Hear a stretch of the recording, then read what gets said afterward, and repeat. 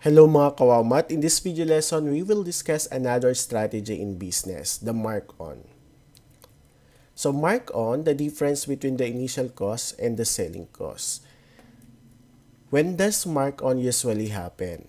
First, a calamity has hit the source of a raw material or commodity, therefore affecting its supply. So like for example, no, kapag binagyo yung North, yung nagsusupply ng gulay sa Metro Manila, so ibig sabihin, yung may mga stock na gulay kasi hindi makapag-deliver kasi nga naapektuhan ng bagyo sa pinanggagalingan nito. So, maaring yung may mga stock, maibebenta nila ng mas mataas dun sa regular price na binebenta nila. Kasi nga,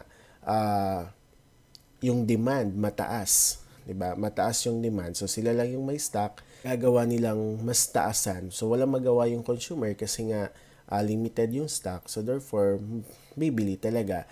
And then, ito rin yung mangyayari kapag, like for example, nagkaubusan, no? Then, may stock kayo. Kaya yung iba hinuhoard nila. And then, ibebenta nila ng mas mataas kapag yung mga competitors nila ay naubusan na. So, sila na lang ang mayroon. So, ang mangyayari, itataas nila ngayon ang presyo.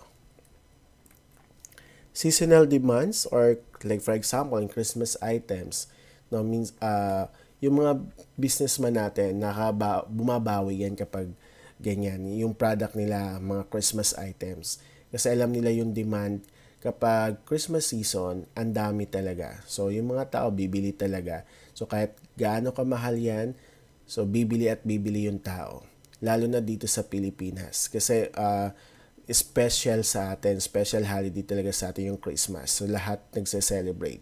Valentine's, so, yung Valentine's, so, yung regular price nung bulaklak, so, kung hindi naman Valentine's, napakamura lang. Pero kapag Valentine's, doble yung presyo. So, yung mga businessman natin, so dun sila kumikita, bumabawi sila kapag mga ganito, seasonal.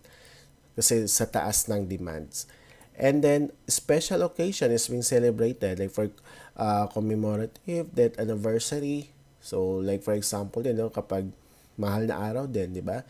So, ano yung mga item na patok talaga kapag ganyan. May mga okasyon kasing ganun eh.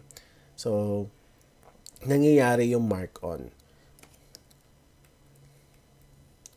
So, I want you to remember all these terminologies, the mark-on rate, initial cost, and the selling price. So, ito yung gagamitin natin sa discussion natin. Some formulas. So, ito yung mga formulas for mark-on. So, to compute the mark-on, IC or the initial cost times the mark-on rate. To compute the mark-on rate, the mark-on divided by the initial cost times 100. To compute the selling price, the initial cost plus the mark-on. Okay, for example, Mrs. Rogon bought 100 kilograms of avocado at 110 pesos per kilogram. So she desires to have 25% mark-on rate of this product. So first, what is the mark-on? How much is the selling price? And how much is the total possible profit? What are the given? So the total quantity bought is 100 kilograms. And then the initial cost is 110 pesos. And the mark-on rate is 25%. So what is the mark-on? Or 25% or 0.25. So to compute the mark-on, so using the formula, initial cost times the mark-on rate. So that is 25% or 0.25. So 110 times 0.25, the answer is 27.50 pesos. So the mark-on amount is 27.50 pesos. Next is the selling price. So how much is the selling price? So using the formula, the initial cost plus the mark-on amount, which is 27.50 pesos. So 110 plus, it should be plus.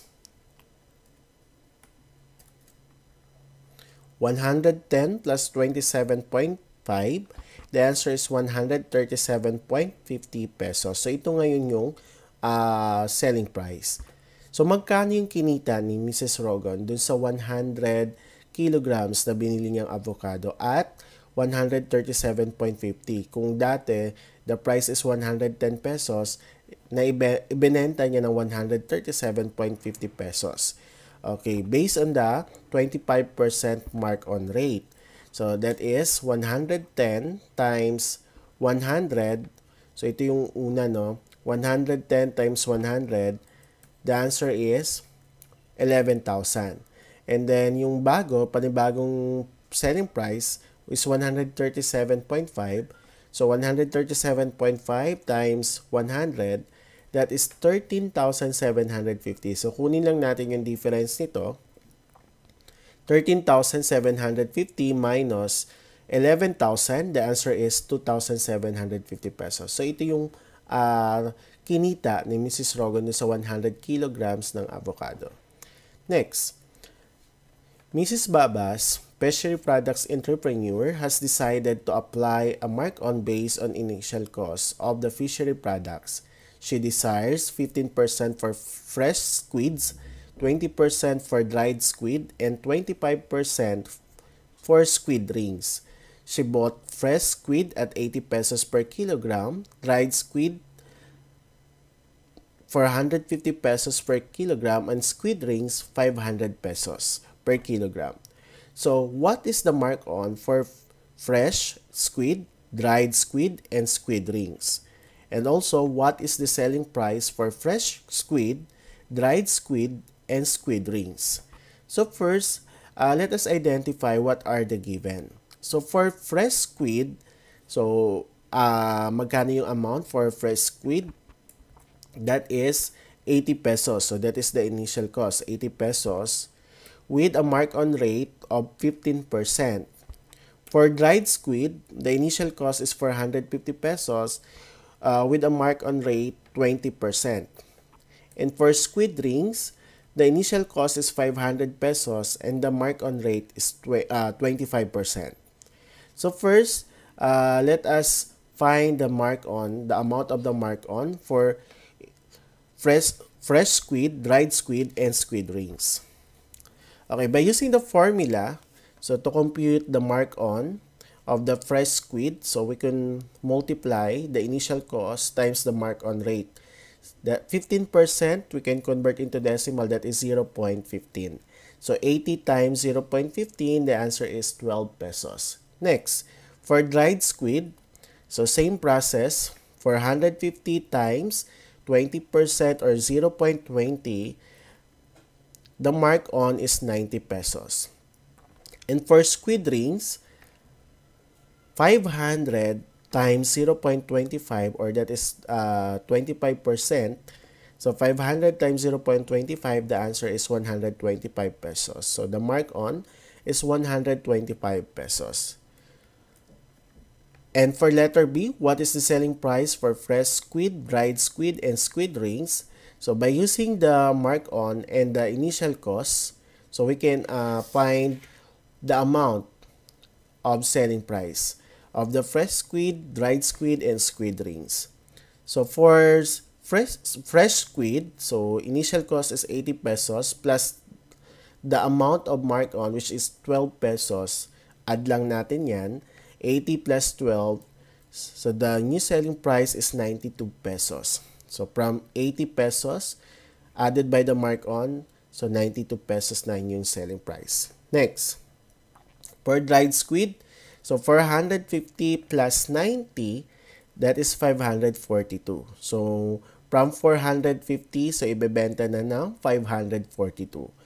And for squid rings, so that is 500 plus 125, the answer is 625. So ito yung selling price. So mula sa 500, ibebenta ng 625 pesos. Finding mark-on rate. So Mrs. Gasapo bought an item for 800 pesos and sells it for 900 pesos. So what is the mark-on and the mark-on rate? So given. So the selling price is 900 pesos. And the initial cost is 800 pesos. So, what is the mark-on? So, ang mark-on yan, isa-subtract lang natin yung selling price dun sa initial cost. So, 900 minus 800, the answer is 100 pesos. And then the mark-on rate, so para makuha natin yung mark-on rate, i-divide lang natin yung amount ni mark-on, which is 100 pesos, divided by the initial cost, which is 900. So, 100 divide, 800 rather, 100 divide 800 times 100, the answer is 12.5%. So, nadoble lang ito. So, 100 divide 800 times 100, the answer is 12.5%. So, to check, para ma-check natin kung tama yung mark-on natin, use this formula, initial cost times the mark-on rate. So, the initial cost is 800 times the mark-on rate, which is 12.5%. So, 800 times, so i-convert na natin into decimal. So, 800 times 0.125, the answer is 100 pesos. So, pareho sila. And to check our selling price, the initial cost plus the mark-on, add lang natin yon. So, 800 plus 100, the answer is 900. So, same sila. Okay? Ito yung isang paraan para ma-check natin kung tama yung mark-on natin at selling price. Thank you for watching this video. I hope you learned something. Don't forget to like, subscribe, and hit the bell button para updated kayo for more video tutorial. This is your guide in learning your math lesson, your Wow Math channel.